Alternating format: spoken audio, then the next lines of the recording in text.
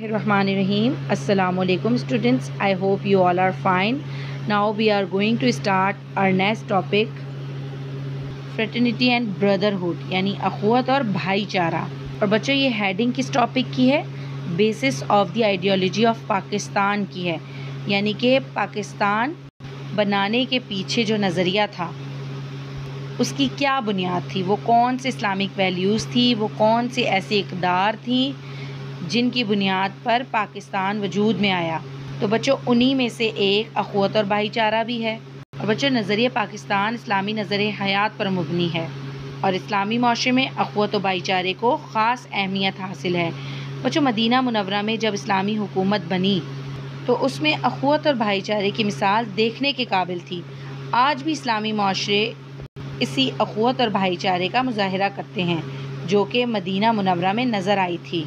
तो बच्चों क्या आप जानते हैं कि जब मुसलमान नबी पाक सल्लल्लाहु अलैहि वसल्लम के साथ मक्के से हिजरत कर मदीना आए थे तो मदीने के लोगों ने उनका वार्म वेलकम किया, ना सिर्फ उनको पनाहगाहें फराहम की, उनको रिहाइश दी, उनको खाने पीने का सामान दिया, बल्कि यहाँ तक कहा गया कि वो अपनी जायदाद में से उनको हिस्सा भी दे देंगे, यानी मुहाजिरीन को। तो बच्चों ये अखुवत और भाईचारे की मिसाल नबी पाक सल्लल्लाहु अलैहि वसल्लम ने कायम की, जबकि इस्लाम से पहले इस उसूल का फुकदान था और लोग तो एक दूसरे की जान के दुश्मन थे। लेकिन बच्चों मदीने की रियासत के वजूद से हुजूर सल्लल्लाहु अलैहि वसल्लम ने हुकूकुल इबाद पर यानी बंदों के हुकूक पर ज़ोर देते हुए यतीमों, बेवाओं और नादारों से मुशफ़िकाना रवैये की तलकीन की।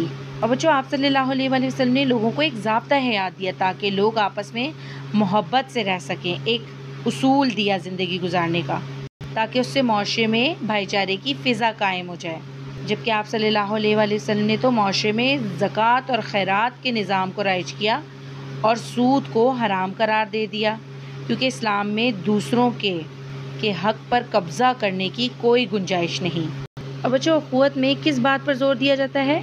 इस बात पर जोर दिया जाता है कि आपस में बिरादराना ताल्लुकात इस्तवार हों ताकि किसी के हुकूक सल्ब ना हो, कोई किसी के हक़ पर कब्ज़ा ना कर सके और ना ही कोई कमज़ोर पर जुल्म करे।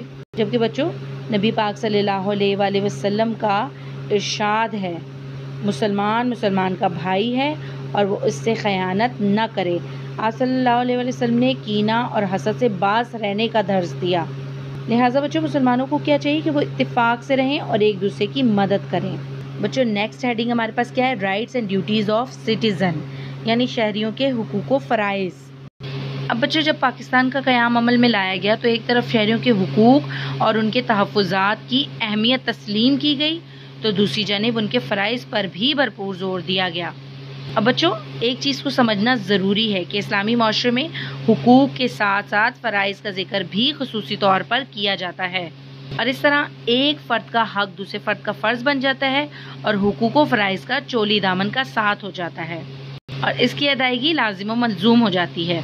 जब बच्चों कोई शख्स किसी का हक़ अदा करता है तो ख़ुद भी हक़दार कहलवाने के लायक बनता है और जब कोई शख्स कोई फ़र्ज़ अदा करता है तो दूसरों से भी उनके फ़राइज़ का मुतालबा कर सकता है। और बच्चों फ़राइज़ का ताल्लुक़ तो इंसान के ज़ाती और इज्तिमाई दोनों पहलुओं से होता है और अगर किसी माशरे में हुकूक व फ़राइज़ का ये बाहिमी तवाज़ुन रहे तो वो कामयाब रियासत बन सकती है। और इस्लाम में हुकूक व फ़राइज़ को एक बाहिमी तवाज़ुन दिया गया है। बच्चों अगर हम पाकिस्तान की बात करें तो उसमें तो अक़लियतों को तहफ़्फ़ुज़ देने की सोच भी मुतालबे के तौर पर पाकिस्तान के क़याम के पस मंज़र में शामिल थी। जबकि बच्चों कायदे-आज़म ने भी ये वाज़िया कर दिया था कि पाकिस्तान में अक़लियतों के हुकूक को पूरा तहफ़्फ़ुज़ दिया जाएगा। बच्चों इस्लाम किसी सूरत में भी ये इजाज़त नहीं देता कि इस्लामी माशरे में ज़िंदगी गुजारने वाले अक़लियतों के जान, माल, इज़्ज़त और मजहबी रिवायात का तहफ़्फ़ुज़ ना किया जाए।